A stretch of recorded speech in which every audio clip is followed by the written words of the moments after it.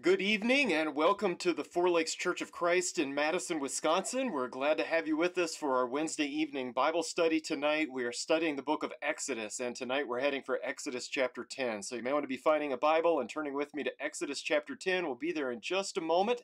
And as always, if you have any questions, any comments, or concerns about tonight's class, if you have something we need to be praying about as a congregation, we invite you to get in touch. You can send me a message to info@fourlakeschurch.org. You can call or send a text to 608-224-0274, and we would love to hear from you. We are working our way through the 10 plagues. So by way of very brief review, we know God has told Moses to go to Pharaoh and to demand that Pharaoh let the Israelites go, releasing them from slavery, but Pharaoh is very stubbornly refusing to obey the Lord's command. And so God responds with a series of plagues, and these plagues are directly aimed at humiliating the various gods of Egypt. Well, so far up to this point, we've had the water turning to blood, the plague of frogs, the plague of gnats, the plague of flies, the death of the cattle, the boils, and the hail. And we've noted how each of these plagues was designed to embarrass and humiliate the various gods of Egypt. And of course, the first two were replicated by Pharaoh's magicians, but the third, the magicians admitted that this is the finger of God. This is the real deal. The plague of flies only affects the Egyptians, not the Israelites, and this will continue throughout the rest of the plagues. They only had to suffer the first few, but that drops off after a few of those. And so this is the first where Pharaoh offers a compromise, which Moses rejects, and he'll extend a few compromises here. At least he will do the best that he can to try to work away from God's plan. In our study of chapter 9 last week with the plague of boils, we've got the first reference to God hardening Pharaoh's heart. And by the time we get to the plague of hail, Pharaoh admits that he's wicked, that Moses is righteous, but ultimately, once the hail stops, Pharaoh hardens his heart yet again. So we've now had plagues 1 through 7, and tonight we are ready for plagues number 8 and 9. So let's jump back into it tonight, and we'll pick up with Exodus chapter 10, verses 1 and 2. Exodus chapter 10, and let's look at verses 1 and 2. Then the Lord said to Moses, "Go to Pharaoh, for I have hardened his heart and the heart of his servants, that I may perform these signs of mine among them, and that you may tell in the hearing of your son and of your grandson how I made a mockery of the Egyptians, and how I perform my signs among them, that you may know that I am the Lord." So notice we don't have an actual plague here quite yet, do we? But this is something of a summary statement, kind of a transition between these plagues. God tells Moses to go back to Pharaoh yet again. And here we have what I think might be the second reference to God hardening Pharaoh's heart. So this is now beyond Pharaoh. And from here on out, it seems that the main point of the plagues will be, as I said earlier, to humiliate the Egyptian gods and to demonstrate God's absolute dominance over their gods, so that you may know that I am the Lord. And I also want us to notice that this is for the benefit not just of Moses and his people in this generation, but notice that this is also to be retold in the hearing of Moses' son and his grandson. So this is not just for the current generation, this is for future generations. This is going to be something so huge, so dramatic, that this story will be told for generations to come. And here we are today studying it in Madison, Wisconsin, the other side of the planet in the year 2023. So obviously God accomplished what he set out to accomplish here. So let's continue on, and we're going to move on tonight to Exodus chapter 10, verses 3 through 6, the next paragraph. Exodus chapter 10, verses 3 through 6. Moses and Aaron went to Pharaoh and said to him, "Thus says the Lord, the God of the Hebrews, how long will you refuse to humble yourself before me? Let my people go that they may serve me. For if you refuse to let my people go, behold, tomorrow I will bring locusts into your territory. They shall cover the surface of the land, so that no one will be able to see the land. They will also eat the rest of what has escaped, what is left to you from the hail, and they will eat every tree which sprouts for you out of the field.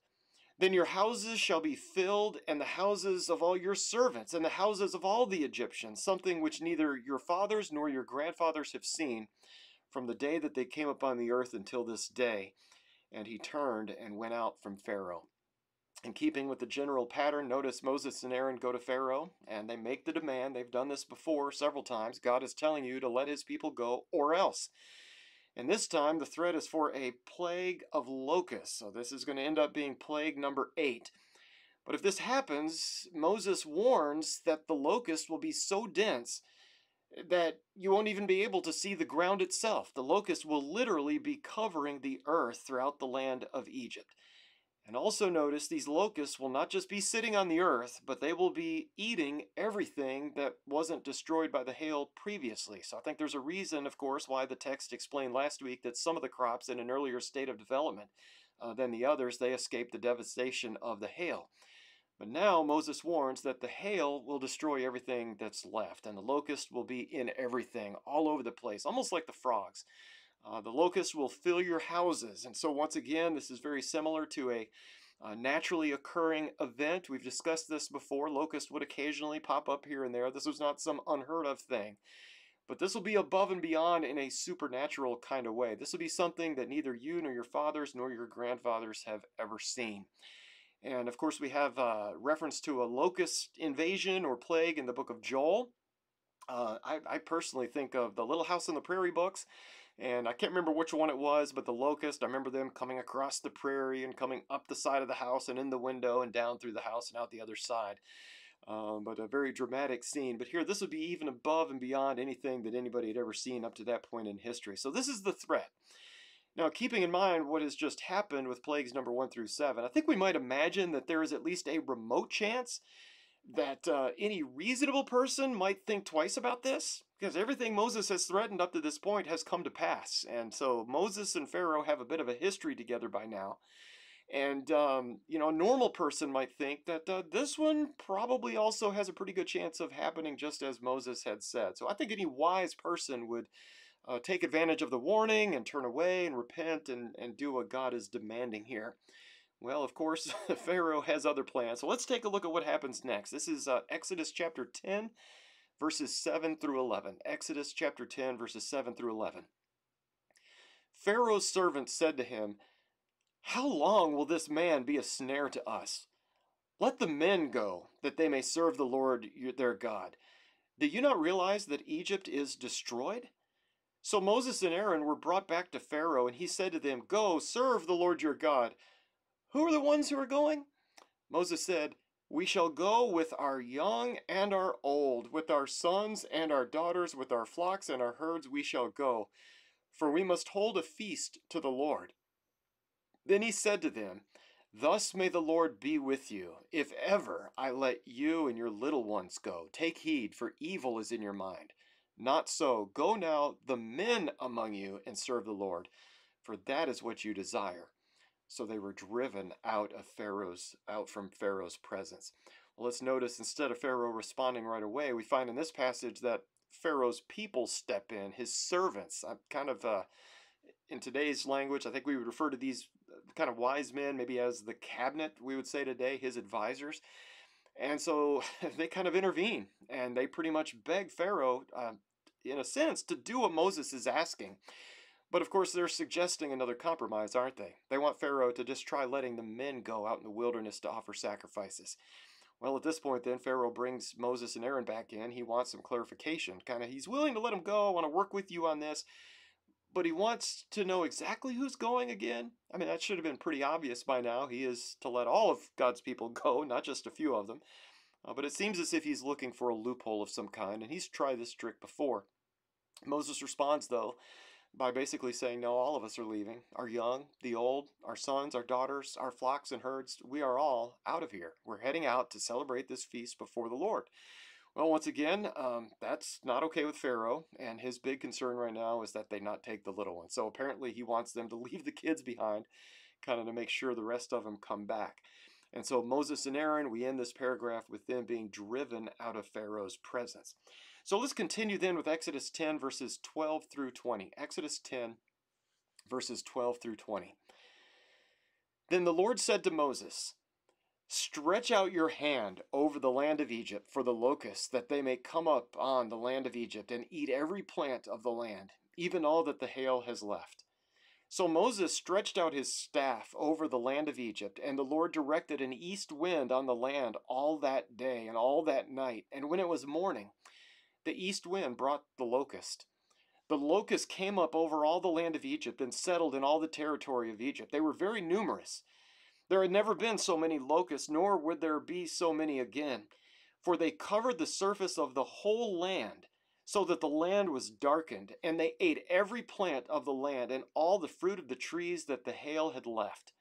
Thus nothing green was left on tree or plant of the field through all the land of Egypt.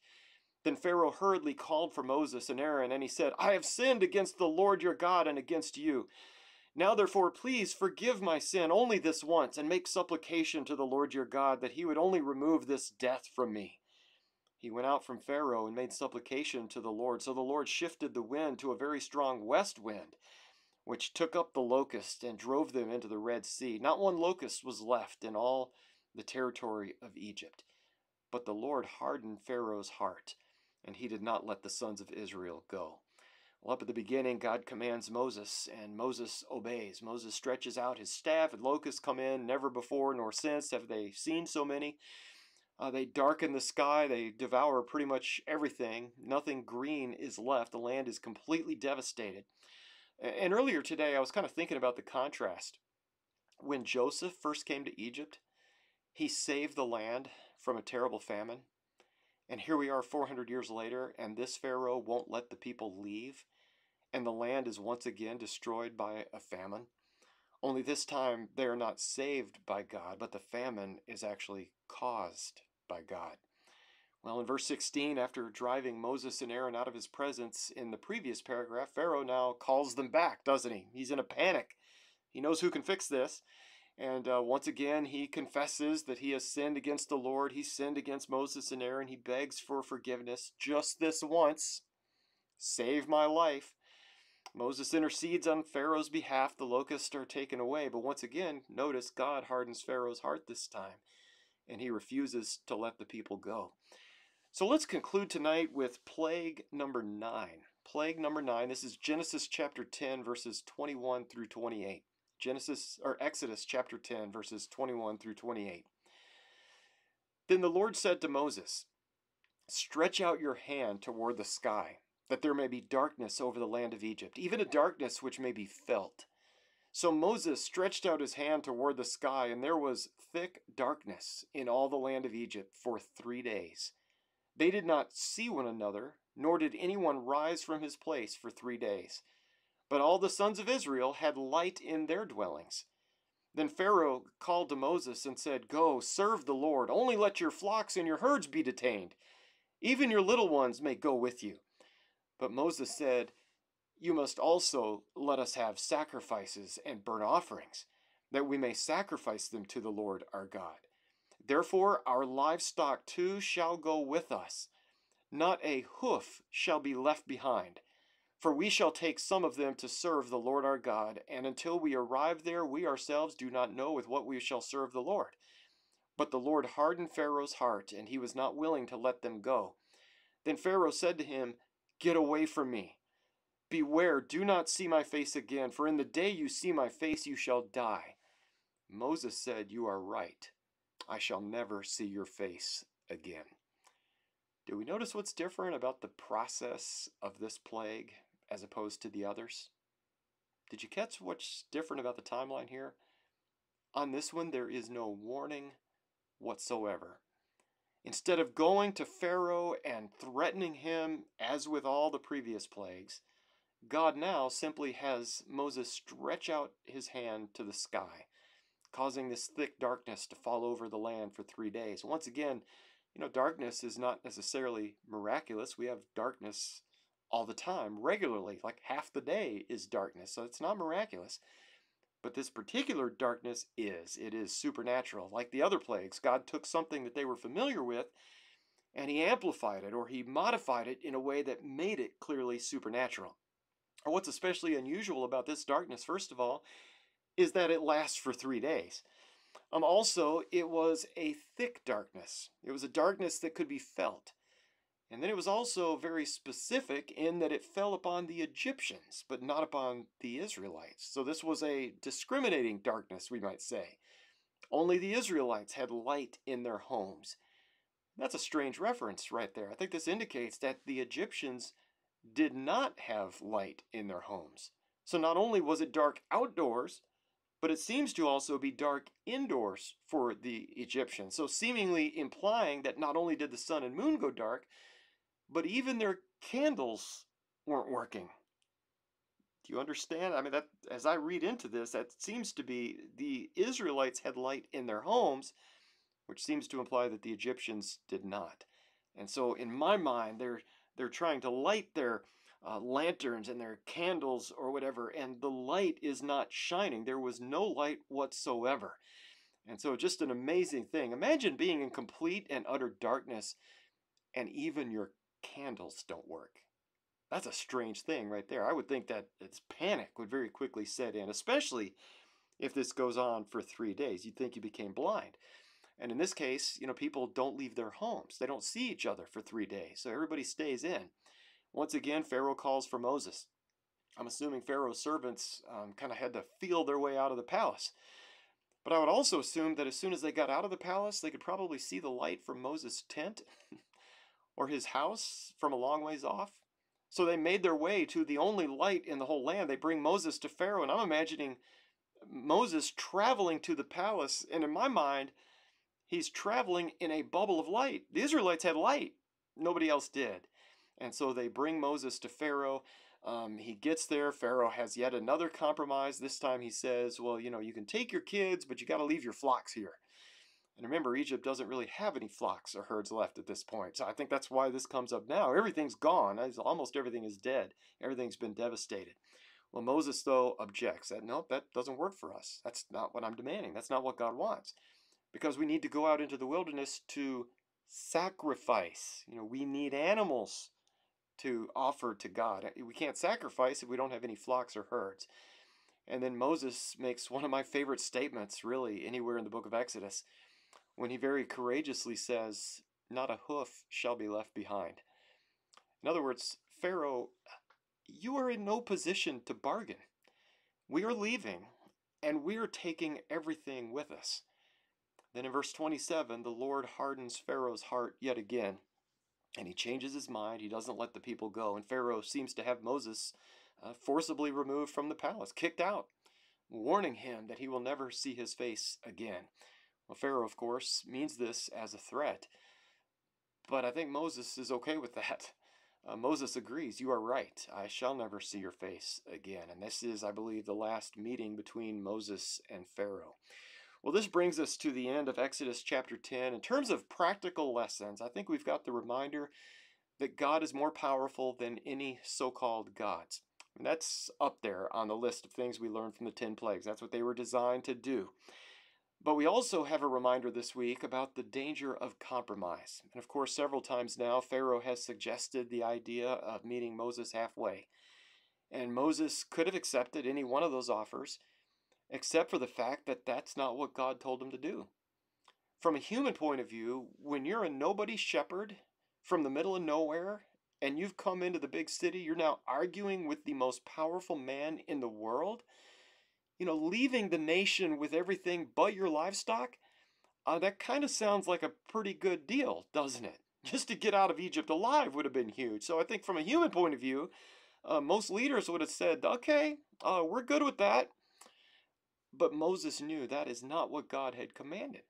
And so he can very confidently say that not a hoof will be left behind. Well, today, of course, God has not commanded us to leave a nation with our flocks and our herds and our children. But we do have the teaching of the New Testament. The world is always trying to get us to compromise. Let's make a few adjustments here and there. Let's make the church more appealing to the world. Let's tweak this doctrine a place or two to make this a little more palatable. And yet we dare not change the divine message. We don't have the authority to do that. We are not here with our own message. We are speaking on behalf of someone else. And I think we see this reminder tonight in the life of Moses. So next week we plan on getting a preview of the 10th and the final plague. And I'll warn you in advance that next week's chapter is pretty short. It's a very short chapter, but it really doesn't make sense to chop up the next chapter into pieces. So we're just going to cover a shorter section next week if the Lord wills. This coming Sunday, Aaron will be leading us through the last few verses of the book of Jude. I think that wraps up our study of the one chapter books in the Bible. We've looked at 5 of those this summer. And then we'll plan on continuing with Hebrews chapter 11 in our worship assembly this coming Lord's Day. We'll be looking at the faith of Abraham this week.